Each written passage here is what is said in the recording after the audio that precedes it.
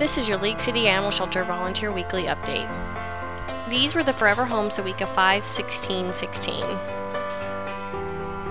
For community outreach, adoption events, and special events, we have an evening in the park. This will be on June 11th from 6 to 8 p.m. at League Park, which is the park right near the shelter with the gazebo.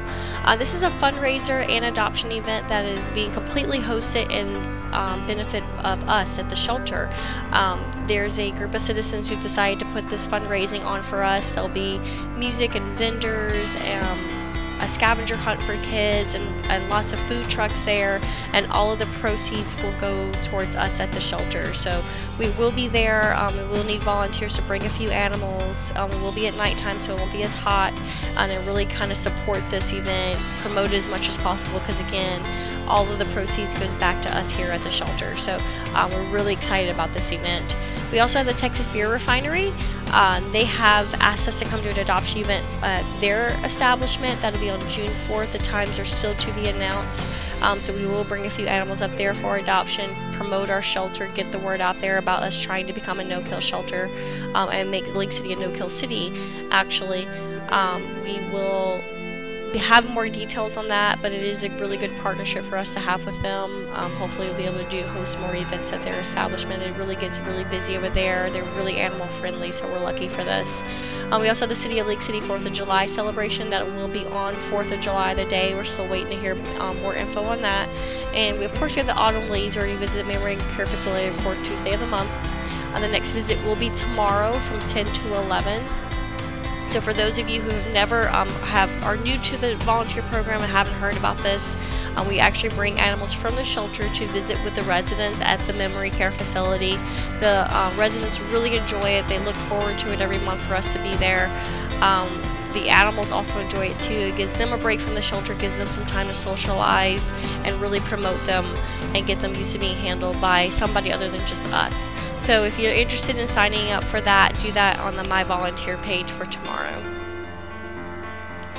For shelter news, there is a council workshop tonight at 6 p.m. at the League City Civic Center discussing the new shelter building. I know we've kind of talked about this a little bit, and people have got some rumors going on. We are really trying to promote and let the council know how important it is for us to have a new building here for the shelter and at the animals. So if you're in support of this, please visit the council workshop tonight at 6 p.m. at the Civic Center. As far as the shelter improvements update, there is the office trailer was scheduled to be delivered tomorrow. There is a delay in that. There was one permit missing in order us to deliver that trailer. So as soon as we get that resolved, the office trailer will be the next thing, and after that it will be renovations actually inside of the shelter. So just to kind of keep everybody up to date on the improvements going on here. For help needed, we do have PetSmart at both locations. We still are trying to do Baybrook, even though we are not able to store the things there. We still have that outlet in order to get animals adopted. We do normally at least get 1 or 2 animals adopted every time we go. So if we're still trying to keep that outlet going until other solutions have been made. And of course we're having the PetSmart at League City, and we need helpers for that as well. So please sign up for that. We also have Evening in the Park event. That is available for sign up for June 11th. That'll be from 6 to 8 p.m. It will be at nighttime, so I know there's a lot of concern as far as temperature goes, so it'll be a little bit cooler. And we also will be in League Park, so it'll be lots of shade. We will bring a limited amount of animals, 3 to 4 at the max. So please sign up for that event if you're able to help with that. It is a really good event, and of course it is a fundraiser for us, so we want to show our support for the community supporting us. And we have the Adopt-a-thon, which is coming up, and it is a huge event. For those of you who don't know what the Paws and Claws Adopt-a-thon is, it's the Friends of League City Animal Shelter host it, and we have lots of groups that come, different shelters that come and bring animals for adoption. It's $25 adoption. We have vendors, food, music, all types of good things, demonstrations for canine. We had over 2,000 people show up last year, and we were able to adopt out around 60 more animals just from our shelter alone. So please, we will need lots of volunteers as far as canine, feline, food, silent auction volunteers, raffle tickets, volunteer coordinating, all of that. It's a really, really big event, so we need all hands on deck. So if you're interested in that, sign up will be slowly popping up this week as is added to the volunteer page. And for volunteer opportunities, we do have open house. The next one will be June 4th and June 16th.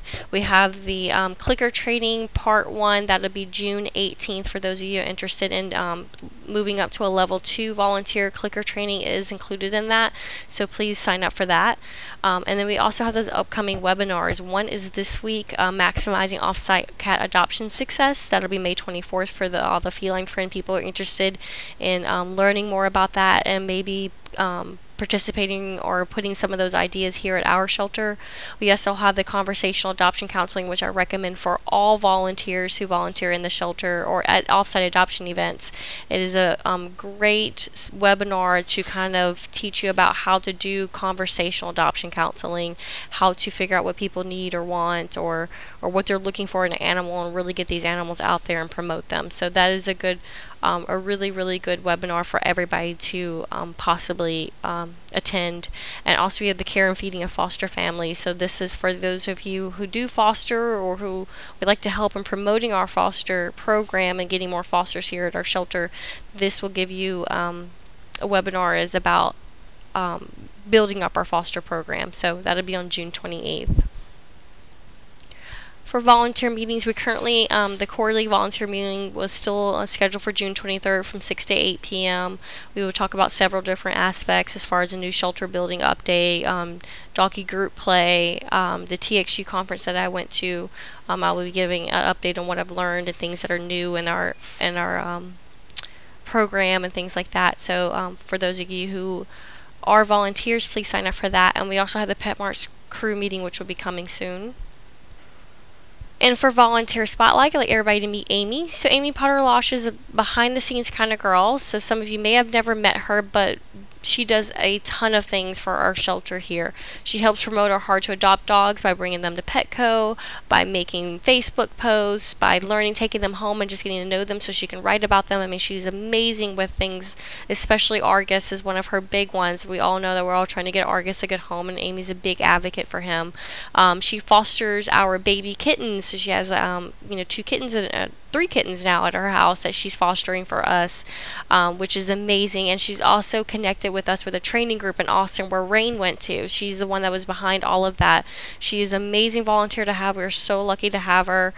She has the cutest little boy that comes up to the shelter that will occasionally help, and he's just a future LCS volunteer in the making, and we can't wait for him to be able to get started. So thank you so much, Amy, for being such an amazing volunteer. We're so happy to have you on our team. So thank you so much.